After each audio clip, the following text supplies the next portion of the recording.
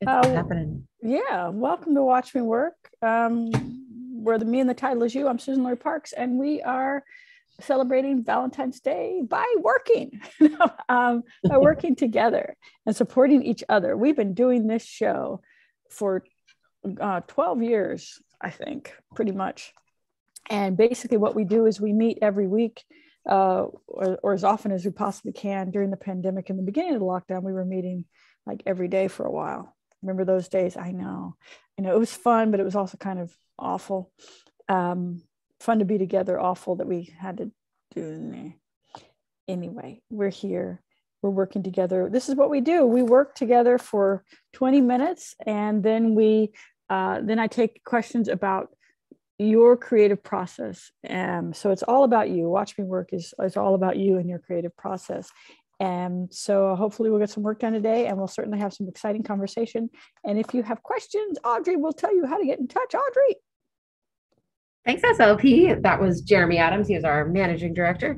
Um, so, if you have any questions and you're inside of the Zoom, all you need to do is click on the raise your hand button, which is in the reactions tab, which is likely at the bottom of your screen on a laptop or the top if you're on an iPad or a tablet.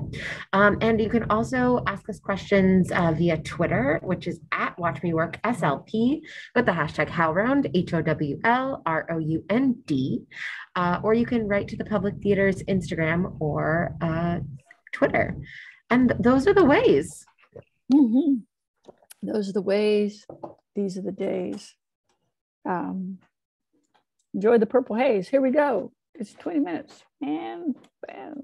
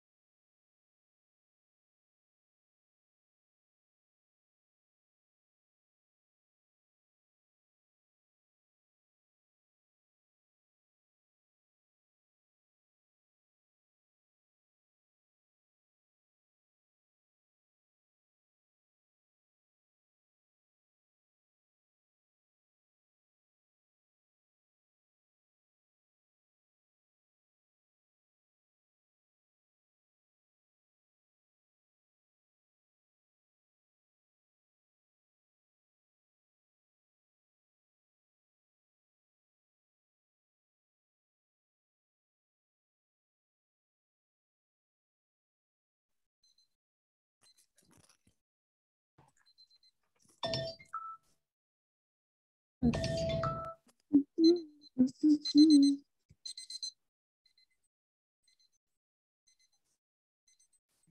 hello, hello. All right. Okay. All right. All right. All right. It looks like we've got our first couple of questions. Goody, So, goody. yeah, let's go to Carla. Hi, Carla. Carla, go for it. Did it? There you go. Hello. Hi, Carla. Hi, How are you? Audrey. I'm good. How are you, Susan? Great to see you again. Yeah, great to see you. Almost finally back. Sorry, it's very cold in my apartment. I Oh, live in dang. You live in where? You live in where? Where are you? I live in the Bronx, and Oh, and it's north. They control our heating, and it's a little Oh, annoying. sweat. So it's very Oh, cold. that is very annoying. But you look very Valentine's-y with your beautiful sweater. I know it's full on Juicy Yeah. Couture. There you go. There we go.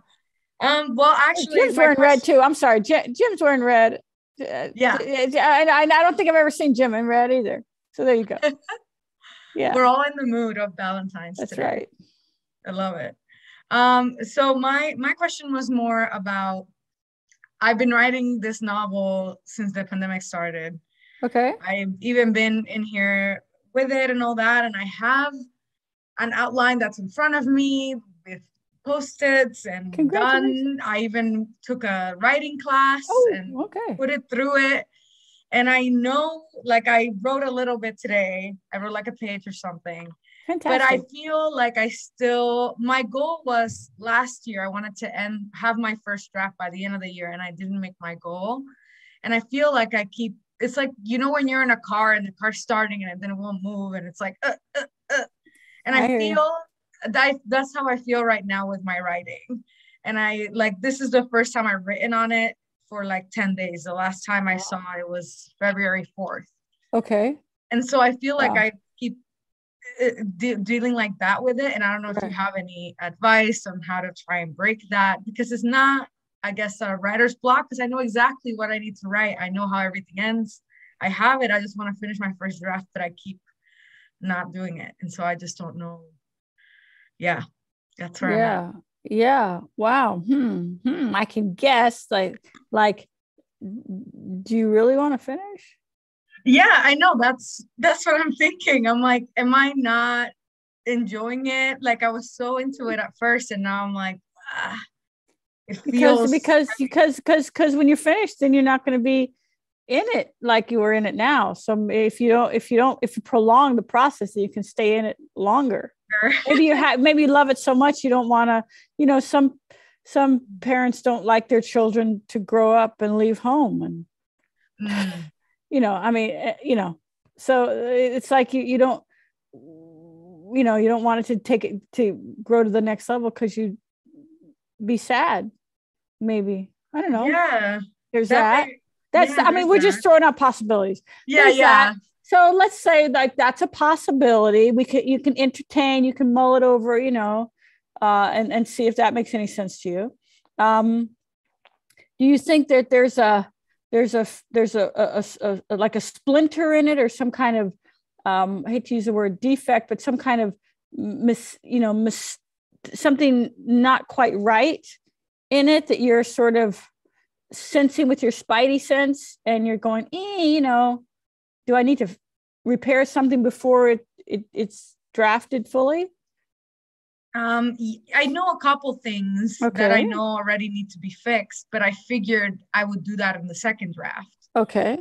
And I even have parts of it, like I have it both in my computer and this notebook, but in the computer I still have little like comments being like, okay, maybe this needs to be fixed and stuff. But I was just like, okay, just write it. It's like, write that first draft. It doesn't matter if it's good or not. But then I couldn't even write it in the computer. And so that's why I bought a notebook, and I was like, I'm just going to start writing it by hand. So I just feel like you're doing everything right. You're doing everything completely right, because what you're doing, what Carla's doing, is she's realizing she's having a difficulty. She's trying different ways. Doesn't work on computer, I'm going to work on in a notebook. Doesn't work, if I can't get there by driving, I'm going to walk. If I can't get there by walking, I'm going to borrow some sled or some skis or whatever, or hitch a ride. Great. So you're examining your option. Great. Okay. So, and if you saw something, you noted something that needed to be fixed or changed, Mhm. to improve it, and you're not stopping to really do those, you're kind of giving yourself a note and you keep going. That's really great. Okay, so you're doing that right. No, so far so good. Hold on, we're not done yet. We have a list. Let's see. Let me see. I'm reading off my imaginary cue cards here.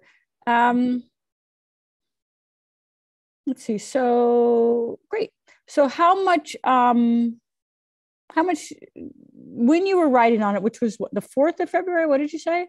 The The 10th? last time that I used the notebook was February 4th, and then today I wrote a Great. small page. Okay. So when you were, so look back into the distant past. No, whenever that was, when you were writing kind of, and you felt, when were you writing and felt like, okay, I'm going along. I'm writing at a steady clip. When was that? Probably when I started writing in the notebook. Okay. That's But when before I was that, like, when you were saying like, I'm going to finish it by the end of the year, when was that? oh, like I want to say like August of last year or September. Oh, okay. So we'll go back to the notebook then. So when you picked up the notebook and you felt energized again and possibility, Mhm. what was your writing schedule and what was your writing like? I I promised myself I would do 20 minutes Great. every day so that Okay. I wouldn't do too little or too much, because I felt like if I do an hour, I would like stare into space. Great. Um, Smart. Everything yeah. so far, everything's right. This is fun. This is fun. Okay. I mean, I'm having fun. Okay. So here we I go. know this is hard. No. It's actually great. It's great. It's great because I think Carla, as you have your questions and you wonder, maybe other people have this similar questions. So we're just doing diagnostics, right? It's like we're running it through. You're at the, we're running it through the diagnostics. So here we go. Here's another question. So so last time on the 4th of February, you were writing and you did 20 minutes and you accomplished that. Yeah. Then what happened? What was the 5th of February like? It's a good question. I might even have to look back at my calendar and be like, what did I do that day? I don't even remember. That's why I'm like, oh my God, 5th of February. Oh my God, it was a Saturday. The 5th of February was a Saturday. 4th of February was a Friday. Friday. I was very busy being with friends. I was meeting up with all our friends to the point that I felt like my social clock died and I just sat and watched TV and then didn't really do much on that day. Oh, yeah. Yeah. Television. Isn't it great? Yeah. It's like an IV. You just hook yourself up to it and the day goes by and you wonder what the fuck just happened. Yeah. It's drugs, baby. So you hung out with friends because of course you hadn't been doing that much, probably, right? No. Okay, right. And you're like, I deserve to hang out with friends. And of course you do. And then you start getting like, yeah, you're feeling good. And you come home, interestingly enough, and you watch television. Why do you do that? Why did you do that? I think it's because I remember that now that I'm looking back into it, I was like, I remember thinking, I think my social clock is like done. So I was like, I just need to like lay down and like space out. Yeah, hook up to the morphine drip. Hook up to my morphine, exactly.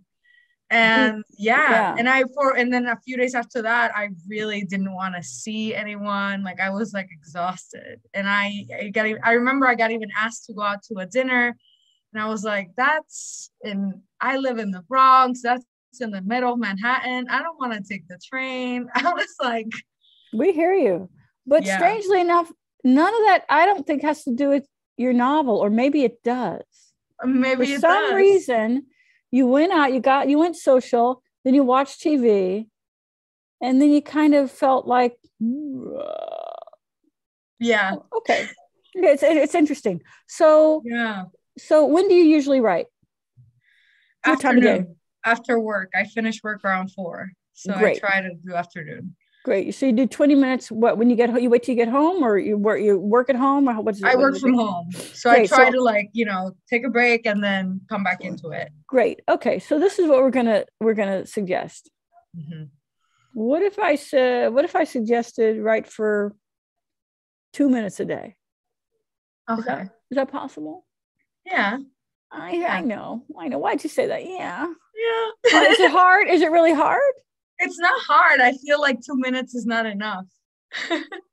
But it's better than zero, right? Better than zero, exactly. Okay, we love you. Yeah. So yeah, we're just lowering the bar. That's all. We're not saying you're faulty or wrong or bad or lazy or anything. You're not. None of those things. We've checked. We've done all the diagnostics. Yeah. You're doing everything right, and all we have to do is we just have to lower the bar. We just have to lower it to a place where great reaction. You went 2 minutes. 2 minutes. I know, right? 2 minutes, right? Great, yeah. Good. That means you can do it with no problem. Yeah. Right. And then next time I say, "Hey, Carla, have you been writing every day?" You'll go, "Yeah." I'm not going to ask you how many minutes. I'm not going to ask you how good it is. Yeah.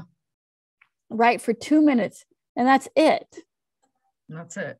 Okay. That's it. And try that for, at least a week. Okay. Just 2 minutes. That's it. 2 minutes. And see how you feel. Check in with yourself. Yeah. Maybe it's that. I was like exhausted and I couldn't, because not only that, I couldn't do anything else. Right. I left my laundry. I left everything. Yeah. So now that makes more sense. 2 minutes. 2 minutes. Lower the bar. 2 minutes. Yeah. Just 2 minutes. Set the timer. You have a timer, right? I need to get one of yours. I need to go into Amazon. I'm using the phone. I know. I would not suggest you going to Amazon for anything, but they grow there. They grow there. I don't know. Bed Bath and Beyond, maybe, or whatever. I mean, what? No. Get it wherever. Who the fuck cares? I mean, shit. He's gonna go to Mars next. We got to pay for his next trip, right? Oh God. So we can dismantle another bridge and wherever the fuck. Yeah. Anyway, I know, right? So get yourself a timer. These are great because they're not connected to my phone. So 2 minutes, right? And set it for like 2 minutes, 5 seconds, because the 5 seconds gives you time to take your hands off the timer and put them on the keyboard or pick up the notebook and put the pin, like that. So 2 minutes, 5 seconds, write for 2 minutes. And that's it. That's all you do. Okay.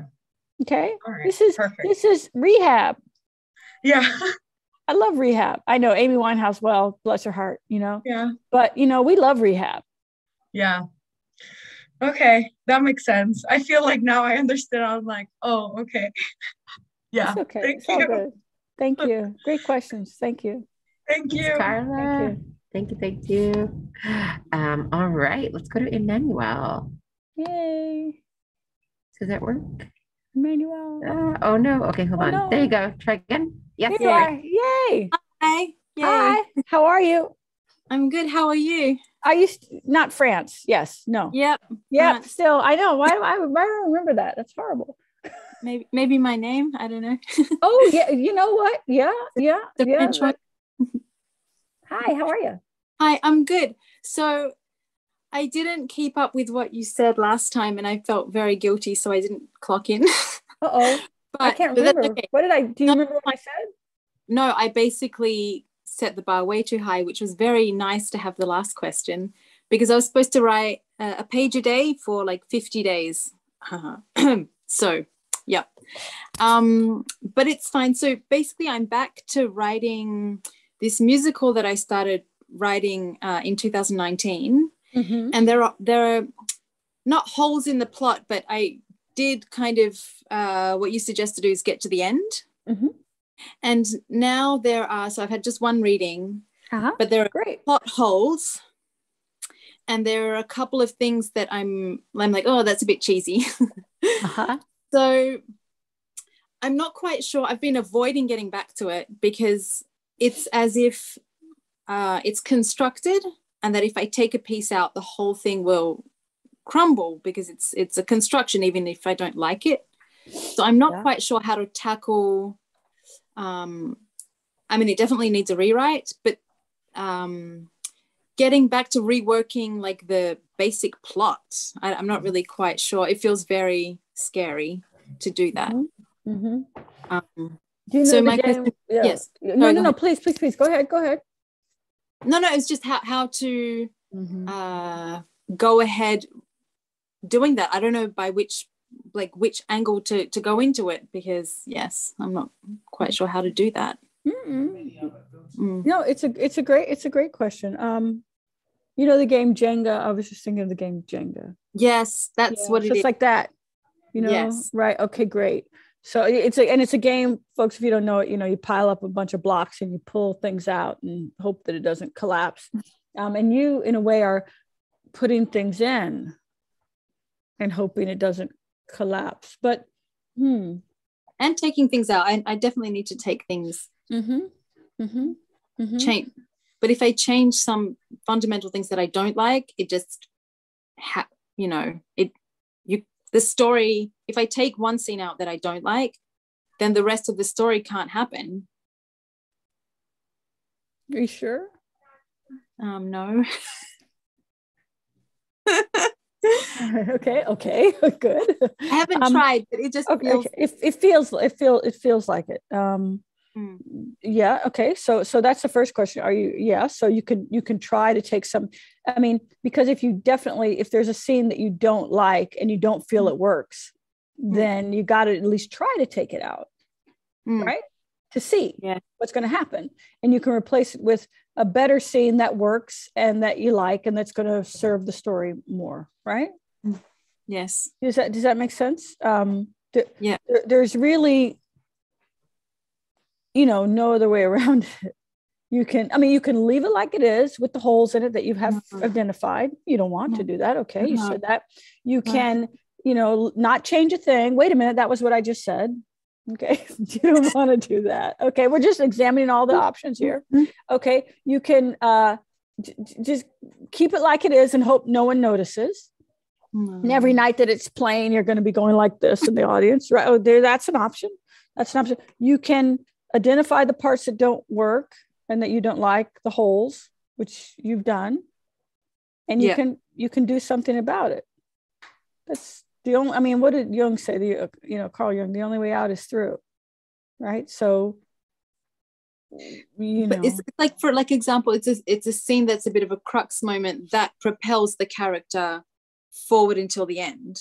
So all of the consequent actions and just are based on this one scene that that I don't like. I'm like, that's a bit obvious, cheesy, Great. So you draw a big circle.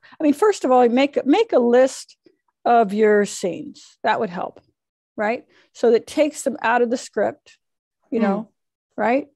And put some distance between they're in the script now. Now you're just looking at a map, right? And you're looking at point A, point B, point C, point D, like that. You're getting a little distance on it, right? So you can look at it a little more objectively to create just a little bit of distance, right?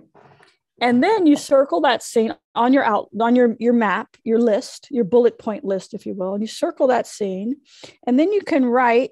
Maybe open a new page on your laptop or in a notebook, why that scene doesn't work, why you don't like it, why it's cheesy. And maybe 10 really cheesy things, stupid things that you could that you could have happen in place of that. Like just ways that you could change it. Just that scene. Go one scene at a time. If you take apart the whole thing, sure, it's going to be hard to put back together. But if you do it piece by piece, very systematically,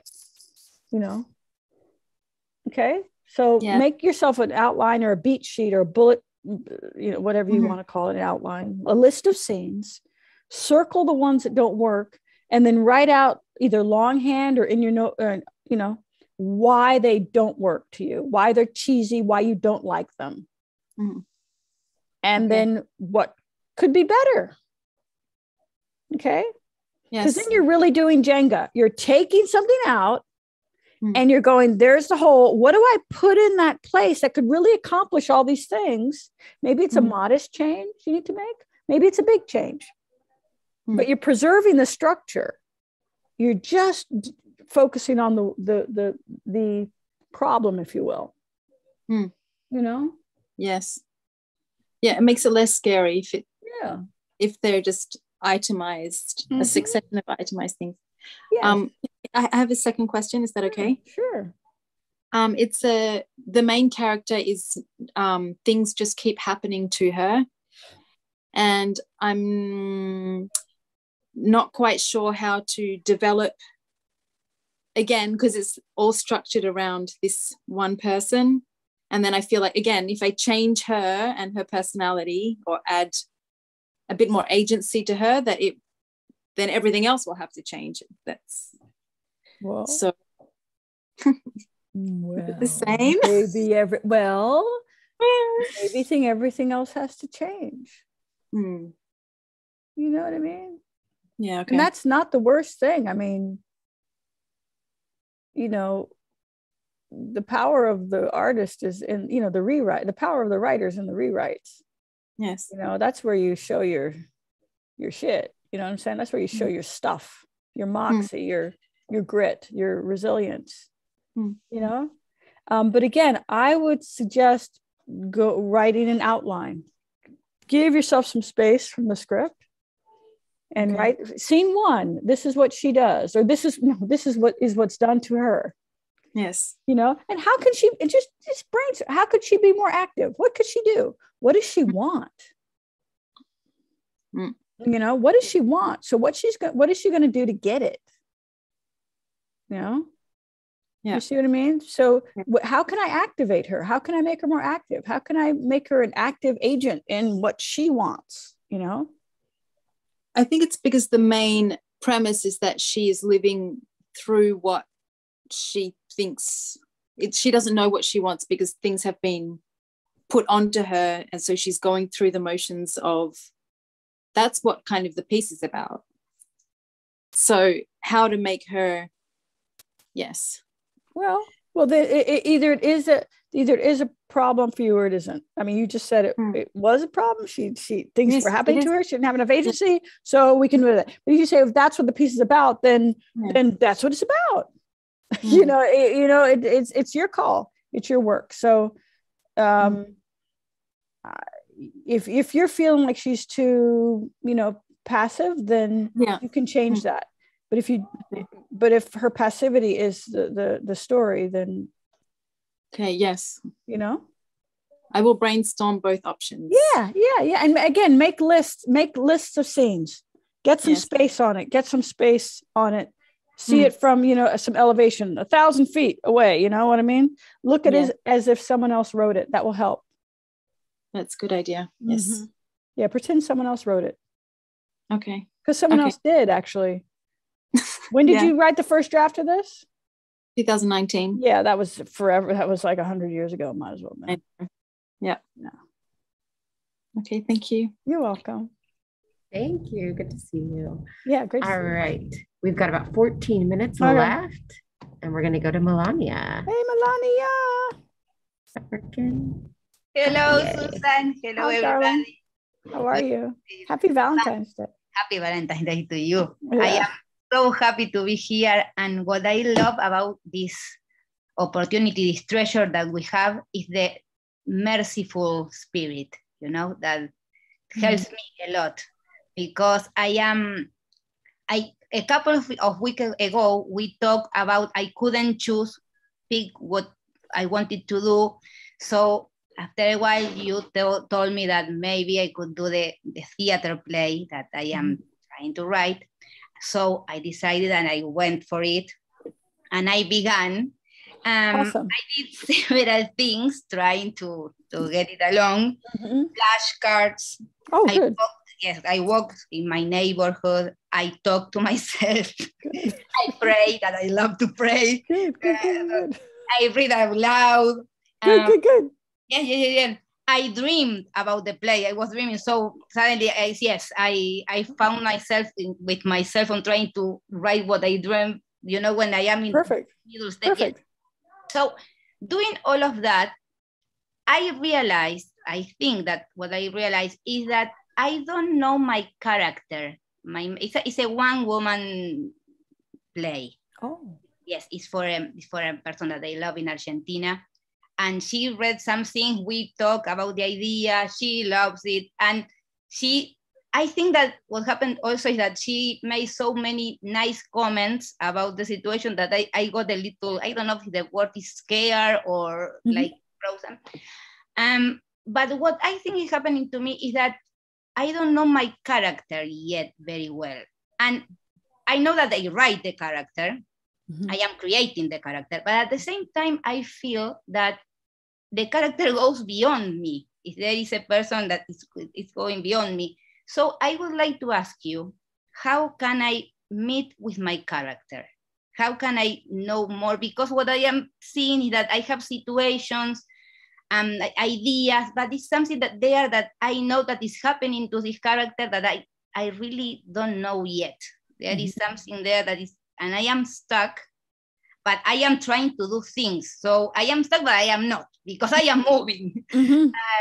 So she's even in my dreams now. So very good. yes. So It's perfect. do you have any suggestions about how to know my character better? Sure. Have you tried talking to her? No. Talking. Just interview her. Okay. You know, just like, hey, can we talk? Interview her. Okay. Yeah, you know, talk to me. Talk to me. So that when you're going on your walks, you're working with your flashcards, you're dreaming, you're you know, all your wonderful techniques that you're employing, you're talking with her. Talk to me. Okay. You know, what am I not understanding about you? What am I not here? Am I getting something wrong? You know, she's your friend, as if she were your friend. Okay. I like it. Yeah, you know, we're going to try everything. Yeah. And just, you know, the spirit, in my experience, the spirit just loves to watch you work. You look, Melania's trying this and trying this and trying this and trying this. How exciting. How thrilling. Look at you. What resilience, what fortitude, what patience. You know what I mean? It's beautiful. Look, you know, I mean, that's living, baby. You know what I'm saying? It's so beautiful. And you're not alone. And we've all been there. We have created anything. We've all been there. We've all been, what does that Christopher Walken say to Leonardo DiCaprio in that film, Catch Me If You Can? We've all been those mice in the cream, you know, moving our little legs so fast. You keep moving your little legs and eventually, hopefully it turns to butter and you just walk out. You know? Anyway, that's that movie, Catch Me If You Can. But that, you know, that idea that you just keep, you know, sometimes we're just in water, so it's not going to turn to cream anytime soon. We just have to keep paddling, but we make some forward progress. And you think of all the beautiful things that were discovered, all the inventions or all the, you know, the breakthroughs happen because of effort. And sometimes they come quickly and sometimes they don't come quickly, but you know that you're on the right path. This is the life. You know, this is the artist way right here. That's true. Yeah. So talk to her. I will. I promise. I will talk. Okay. That could help. Thank you. You're welcome. Thanks, Melania. All right, we've got about 8 minutes left. We're going to go to Richard. Go for it, Richard. Hey, man. Oh, did you get it?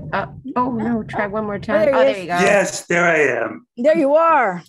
Okay, so that was great. 2 weeks ago, you told me to go do scene by scene, go through the whole thing, running commentary.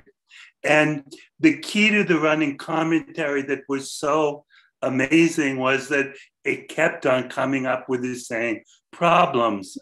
Then I started reading it aloud, and something connected because I'm an actor and I know all this stuff.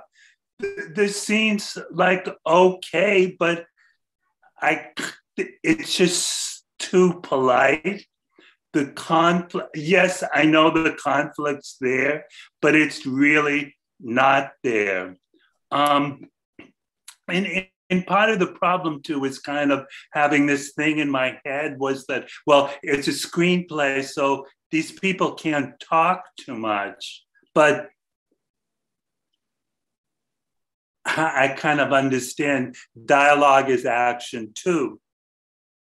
Yes. So so what I've been doing now is kind of trying to go back and do the beginning, each scene. And in a way, like when I wrote out the list of what's happening in the scenes, it seems somewhat different when I'm changing it, because it just needs different things. So what am I asking? I'm just saying, one, it's so important for me to just read the thing aloud.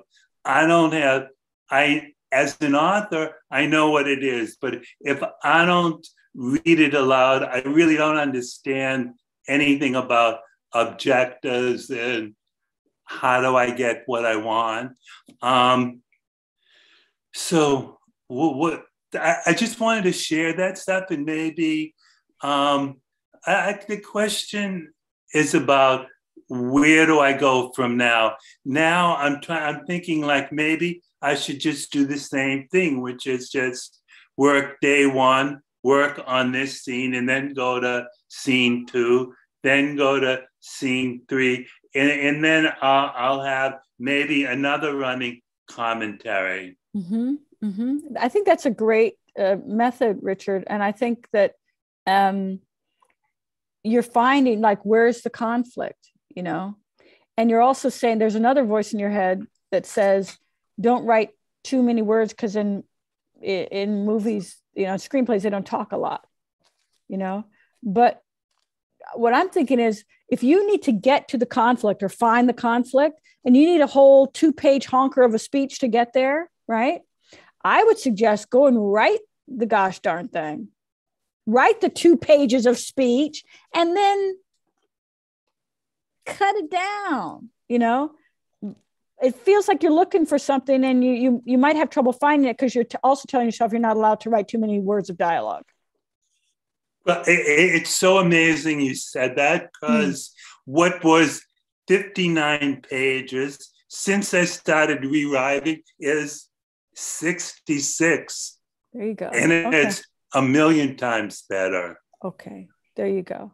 And it's all it's okay to overwrite, if you want to call it that. It's okay to write long monologues for teleplays or screenplays. And if you need to, because you're searching, right? So you're digging, you're looking, you're running through the woods, you're looking, you're digging in the hole, you're digging. You're going to find it. You know what I mean? But you won't find it if you don't dig. And sometimes you got to write too many words to find the right ones. And that's okay. That's okay. I think sometimes we have difficulty because writing and rewriting are 2 different activities. So you're rewriting, i.e. cutting words while you're trying to write them. Just write the words. Write that speech, find that conflict that you're saying you're missing, you know? And maybe I was thinking, maybe it makes sense, instead of just maybe start with work on scene 7 instead of going 1, 2, 3, 4, 5, 6, 7, because maybe scene 7 will tell me, well, there's a big problem here. There you go. I think scene 7 is talking to you, because that came out of your mouth, bro. You know what I'm saying? You're like, scene 7 is like, hey, can we talk, please? Can we? Yeah. So yes, I think that's a great idea. You don't have to always work in order. You've written the whole thing. You've gotten to the end. You've made notes. Just work on the things that you really feel aren't working yet. Great. Write on what I don't feel is working. Okay, that's my mantra. Yeah. And thank you. Excellent. Thank you. Thanks, Richard. Good to see you. Thank you. All right, we've got about 2 minutes to go, and it seems like we don't have any questions at the moment. So do you want to take us home, SLP? Take us home. We're already home. We're all home already, except you're at work. Can you take me home? I know, really. I just, Oh. I mean, let's not underestimate the value of kindness, And, so often we take kindness for weakness. We see people who are kind and caring of others as somehow defective. And it's better to be tough, but we know better. We know better. And it's just, I mean, I don't know. I'm just telling you guys things you already know, but it's very important. And also, as you go along and grow in your artistic process, stepping on other people to get where you want to go is not worth it. It's not important. Kindness is so important. And I use the word kindness instead of love. Love is a word like friend. It's kind of, because I don't quite know sometimes what it means anymore, but kindness, I know what that means. So, and to be kind to as many people as we can every day, even the people who are not important. You know what I mean? Not only kind to the people who are going to get us something and elevate us in some way, but the people who might not elevate us. Just it means so much to people. And there's so much, as we know, because we feel it. There's so much despair right now in the world, in our communities, for many, many, many, many different reasons. But kindness can go a long way to really just helping each of us through the day. We can all do that for each other. So, that's part of the reason why we're here. Yeah. Lots of kindness in this community right here. I'm very proud of all of you too, because it's hard to do the work. It's hard to show up, but it makes everything else worthwhile, right? Yeah. So Thanks, SLP. It's 6 o'clock.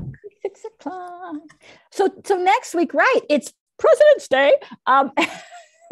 Another word that its meaning has kind of been diminished over the years, but it's President's Day. The public theater is officially closed, and so we will not have Watch Me Work on next week because we do not have, the fabulousness of the public theater and HowlRound to organize it for us. So we're going to be back on the 28th, February 28th. The 28th of February. Okay, so next week we'll just work on our own and enjoy it. Okay. And we'll be back on the 28th. You're the best, SLP. We'll see you on the 28th. And I love you guys. I used that word. Bye.